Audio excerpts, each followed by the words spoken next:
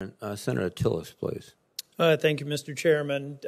General Milley and General McKenzie, I ran out of time before I could thank you for some of the work that your staff did in August. We were working several cases. I was involved. I remember a conversation with one of your staff, General McKenzie, at about 3 o'clock in the morning while we were trying to shepherd someone out, and we did get them out successfully along with some American citizens. But unfortunately, we have a much longer list of people that we were not successful with getting out. Between SIV holders and family members, my office alone has over 900 people still on a list of people who are still in Afghanistan. And we communicate with these people through WhatsApp. We were trying to shepherd them to HKIA and then back and forth, and ultimately operations were shut down and they were stranded and left behind. So what role, and Secretary Austin, maybe I'll start with you, what role, if any, and actually before I answer that on the mental health issue, we were working with a Marine who was trying to get an interpreter out, had been maintaining contact for years. We had all the authenticating documentation. We weren't successful in that case. That Marine committed suicide about 3 weeks ago, retired Marine. So this is having real-life consequences not only in Afghanistan but here in the United States. So, Secretary Austin, what role, if any, does the DOD play in helping us draw down this list of people that we believe we have documentation that suggests they should somehow get shepherded out of Afghanistan? Senator, first of all, my deepest condolences on the loss of our Marine. Really saddened to hear that. Thoughts and prayers to his families.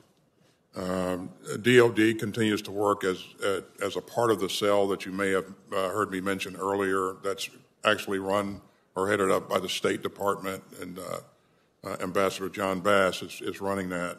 And we're trying to pull in as much information from every corner that we can and refine lists and refine contact information, so that we can reach out and make sure that people have the right credentials to be able to leave the country.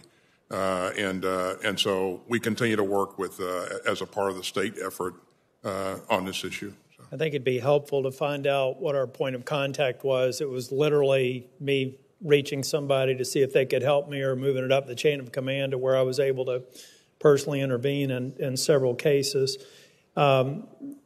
General Milley and General McKenzie, some people have said we're glad that we've ended this war. Is the war on terror over? General Milley? Absolutely not. General McKenzie? The war on terror is not over, and the war in Afghanistan is not over either. Has the exit from Afghanistan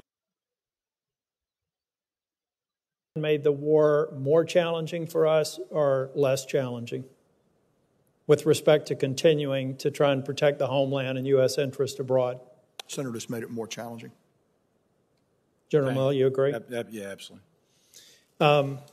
A related note, a Wall Street Journal article published on August 31st said U.S. officials acknowledged the military has lost 90% of the intelligence collection capabilities it had using drones before the drawdown. Do you agree with that? I didn't see the report. It said, say again what it said? It said we have lost 90% of our intelligence collection capabilities it had using drones before the drawdown. I'd have to go look at the actual math. I've got my J2 actually doing that right now to determine the level of ISR assets and the statistics. It is significant. I don't know if it's 90%, but it's significant. On the SIVs and folks that are stranded in Afghanistan, is it fair to say that our human intelligence network, given the current status and the fact that many were left behind, is it fair to say that that's been stressed even more so than our drone surveillance capabilities? I mean, do we have much in the way of human intelligence on the ground in Afghanistan today? We can explain that, I think, in good detail in a classified session, but there is still, yes. Do we also, back to General or Secretary Austin, I think it's so important for us to show that we're going to move heaven and earth to try and get these others out of Afghanistan, because this not only has an impact in Afghanistan, it has an impact anywhere. You know, SIVs are not unique to Afghanistan.